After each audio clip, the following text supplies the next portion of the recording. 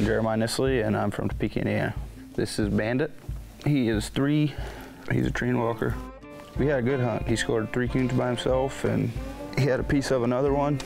I thought he did a real good job.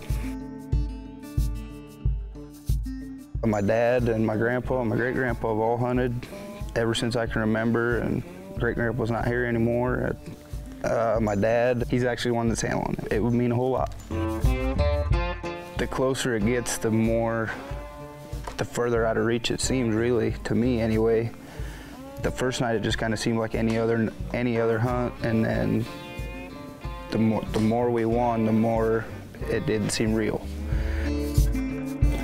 You know what you're hunting for, and you have to beat those other dogs, and you've got 2 hours to do it.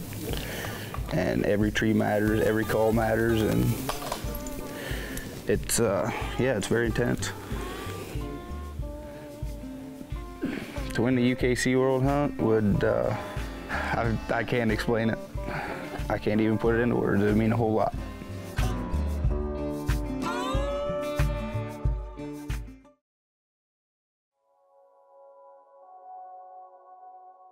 I'm Caleb Griffin, and I'm from Westminster, South Carolina. This is Bad Habits Preacher Man. He's my best friend. He's a crossbreed. He's 3/4 walker, a quarter blue tick. He's off of Sambo, which is Bad Habit Sambo, which is he's half walker, half blue tick. Goes back to Bad Habit. I always just kind of love that bloodline of dogs. You know, John Strickland made them famous, and just kind of carried on his legacy with him. I guess Sambo was probably the dog that kind of put coon hunting on the map for me, because up until then, what I thought was a coon dog wasn't. And then I hunted with him, and he kind of showed me a whole new light. And then along came Preacher, and been a blessing to me ever since. When I wake up in the morning, I let him out, and he stays in the yard. He's all lazy and everything, so he stays and plays with my Boykin Spaniel, and they run around. You know, he's not like a typical hunting dog. He's just got too much sense for that. And he'll get on the side-by-side or the lawnmower or whatever I'm doing. He's always there. He don't mind. He loves road trips. When we get hotels, he gets his own bed, and it's just my yard dog, you know. First early round was, I lost about 5 years off my life, because for the last 30 minutes we stayed in a clutch, and it was I ended up winning off tiebreaker.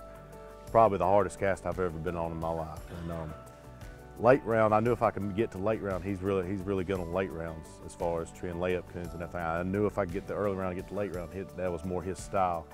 And late round went a lot smoother and everything. He just got in there and started running those soybean fields and cornfields and started treeing them, and he did really good. To win the UKC World Championship it's a dream come true. I mean, it's every coon hunter that's ever led a dog, this is the epiphany of where they want to be. It's like the pinnacle, the top of the mountain. And you know, it's under your dreams, all the hard work. And like his first year, I hunted him 362 nights that year. Rain, sleet, snow, or shine, it didn't matter. We went through a tornado together, and when you put that much work into one, there's, you know, to be able to receive the reward of being here, that's what makes it all worthwhile. I mean, these aren't just dogs or animals or yard dogs. These are athletes. I mean, he's got a diet program he's on. He runs on the treadmill, and I keep him running. I got a mile log how much I run him and everything like that. So he's not just a yard dog or anything like that. There's a lot of time and effort. He's got his own insurance policy. So he's got his own health insurance. So I mean, there's a lot more work that goes into it, and just to reap the rewards of being in this prestige of an event with your best friends and the best dogs in the world. And you know, for the once, I mean, I never say, you know, the dog's better than anybody, because any dog in this line of where it's a lot of luck. Any dog can be beat on any specific night. To be able to make it this far, and all the, you know, stones fall in your favor and everything go your way, it's what makes it all worthwhile. It's what makes everybody go out here night after night after night instead of sleeping and do this. So.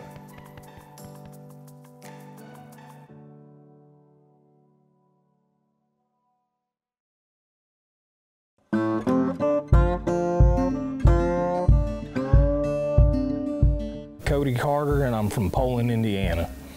This is Snookis Cookie. She's a 6-year-old walker female. It's not really set in yet, you know. I've talked about getting here a bunch, but really never thought I would. We hunt 7 nights a week, and I don't think she cares if it's right behind the house or 5 hours away like we are tonight. She enjoys it. I think you drop her in Canada and she'd probably look the same as she does here. I don't think she really cares. She doesn't know what she's won, but it means a lot to us. We all treed a coon together out of the truck, and she had first and first on it. And we recut off that, and Sadie female treed a coon, and then she treed another one. And mine made a circle slick down off a deer feeder. And we traded 3 or 4 circle trees back and forth, and I ended up making a slick there towards the end, and it gives Sadie the lead.